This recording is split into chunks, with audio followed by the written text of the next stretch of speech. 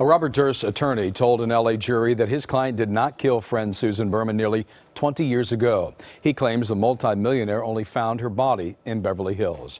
Dick DeGuerin represented Durst in the Texas trial where his client was acquitted of killing a neighbor. His team showed pictures and letters showing Durst, his wife Kathy, and Berman. DeGuerin said when Durst went to Beverly Hills to check on Berman, he found her with a gunshot wound to the head. When Bob showed up and found her dead, he panicked.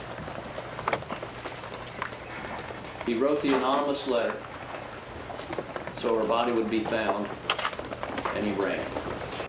Prosecutors do argue that Durst killed Berman because she was going to go to the police with information about the disappearance of his first wife, Kathleen, back in 1982.